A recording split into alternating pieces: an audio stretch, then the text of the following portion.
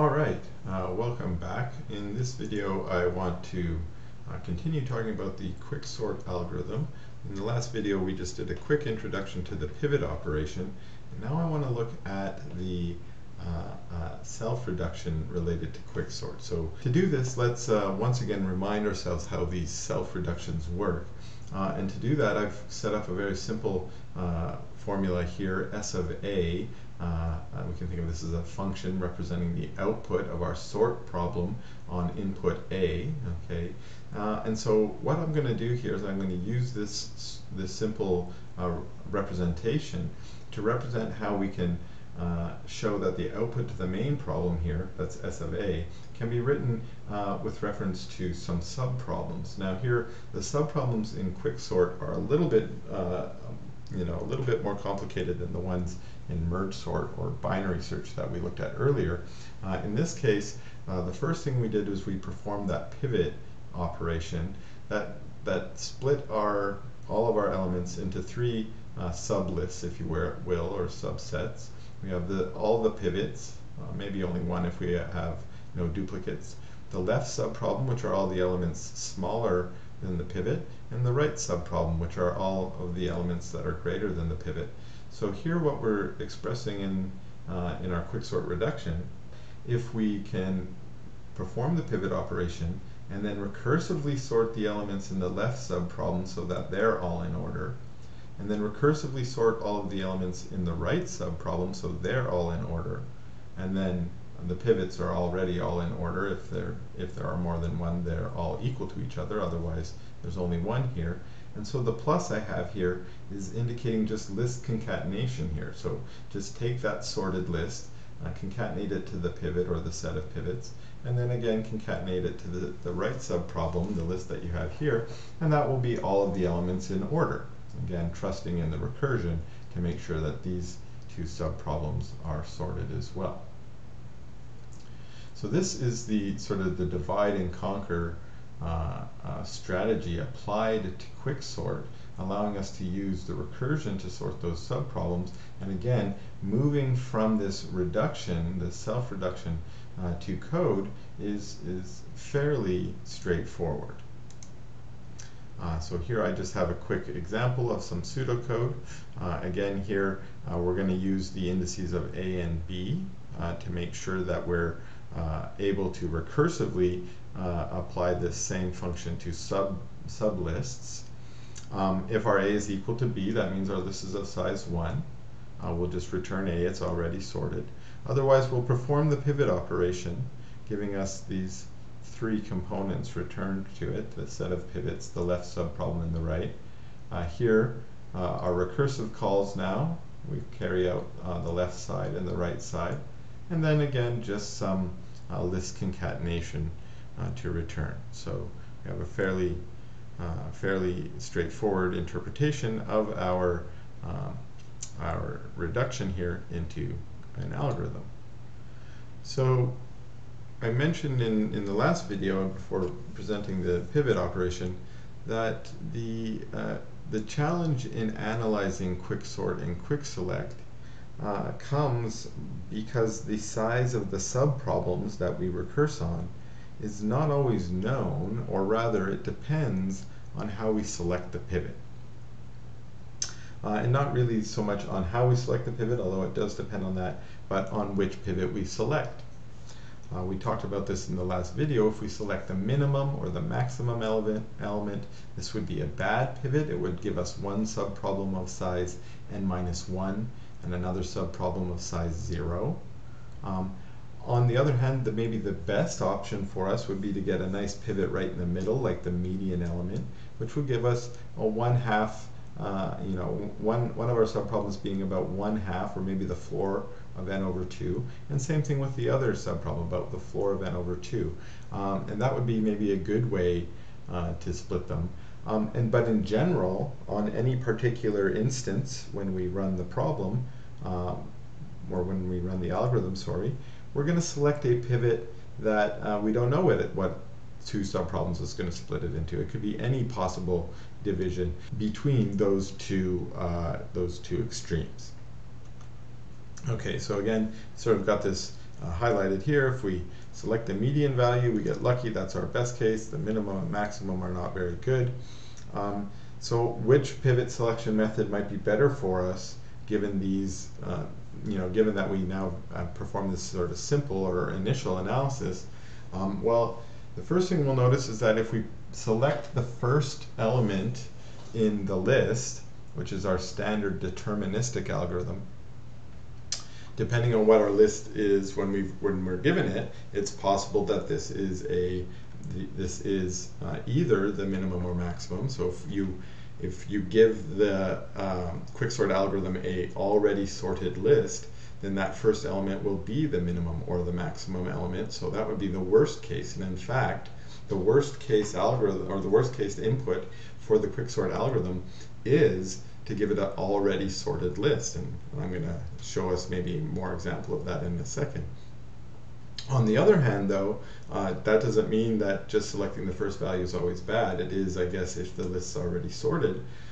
But if maybe the median element is in the first location, that's the potential for some of the lists that we might be handed, and that would be a perfect selection then.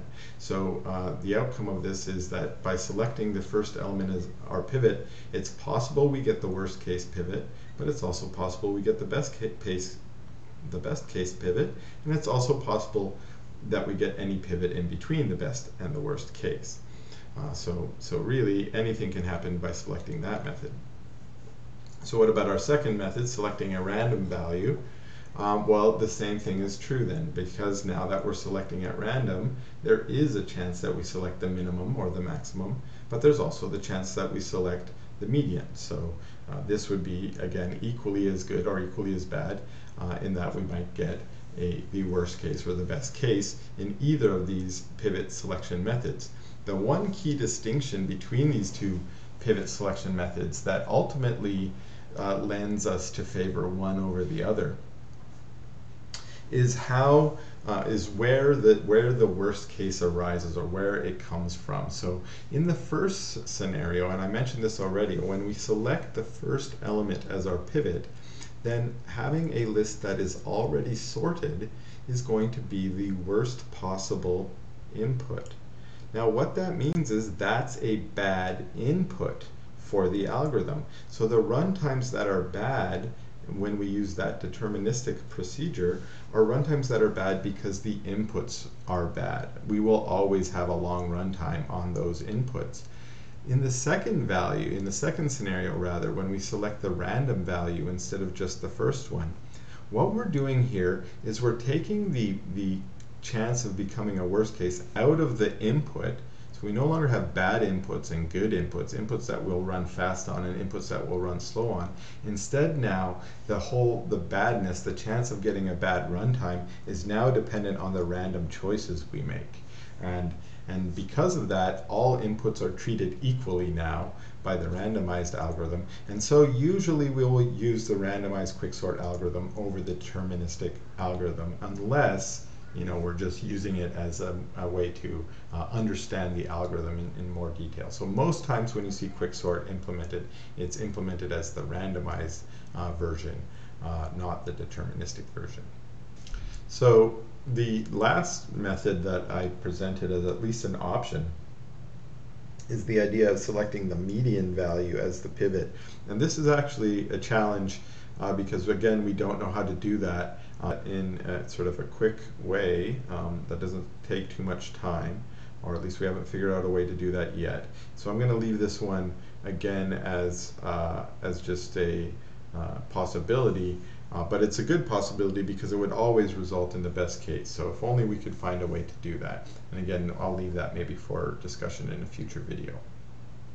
All right, so to sort of complete our analysis here on the Quicksort algorithm, what I want to do is, again, take this to a recurrence relation, see if we can come up with a recurrence relation that captures the runtime for our algorithm. So let's take a look here at maybe our first recurrence relation that we can use to express the runtime of Quicksort. But to do this, we're going to have to split our focus into worst case and best case. So here I'm going to start with worst case. Again, we're going to have some recurrence relation here. Maybe I'm going to say constant time. We know that the amount of time taken in our base cases, our terminating cases, will always be a constant time, but which values will this be? Let's be careful here. According to our code over here, if a equals b, that would be if n equals 1. Well, I'm going to say less than or equal to 1. Technically, we'll return an empty list too if we were to implement this. So if n is less than or equal to 1, we'll say we take a constant amount of time. So that leaves us with our other possibility if n is greater than 1. Now what happens in that? Again, taking a look at our code here. Well, I decided I wanted to do the worst case. And remember, we said the worst case is selecting the min or the max as my pivot. If that were the case, we said one of our subproblems is going to be of size n minus 1. The other one's going to be of size 0, which I'm going to assume we're not going to recurse on at all. So I'm going to assume we don't do any effort on that one. But we are still carrying out the pivot operation. And remember, the pivot operation we said was going to be theta of n. So I'm going to use d times n to represent that. Now this recurrence relation we actually looked at in a previous video. We proved it. We did some repeated substitution on it, and then we proved using induction. And actually we showed this one here. That's right, theta of n squared. Remember, this was the insertion sort one we had, and so showing here that our worst case for our quicksort is n squared. Now this is this is important. Okay, now why is this important? Well, a couple of reasons. First of all, we're commonly told and commonly reminded that quicksort is a fast sorting algorithm, and normally our sorting algorithms that we classify as fast have an n log n worst case, so that's like merge. Right. But we've just shown here that our deterministic and actually our randomized version has a worst case runtime of n squared.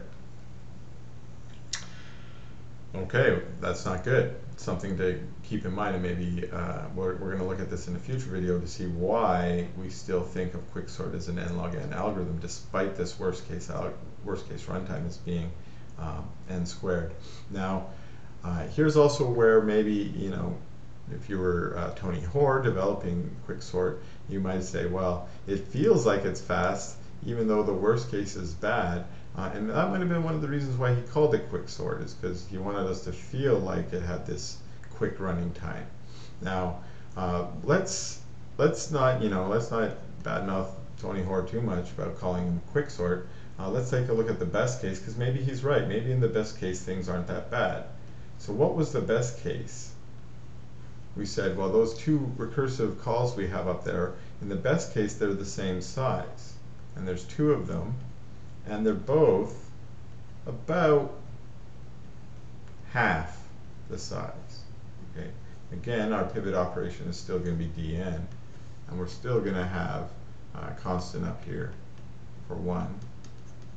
But now looking at this recurrence relation here, this was our merge sort recurrence relation, and we also had a type bound for this, and we proved this in a previous video.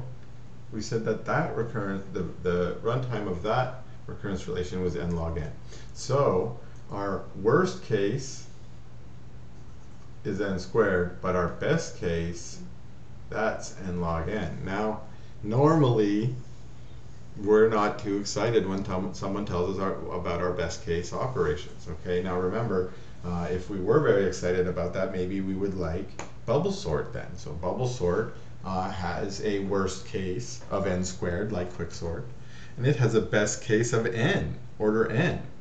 So wouldn't that be a better sorting procedure, say, than quicksort?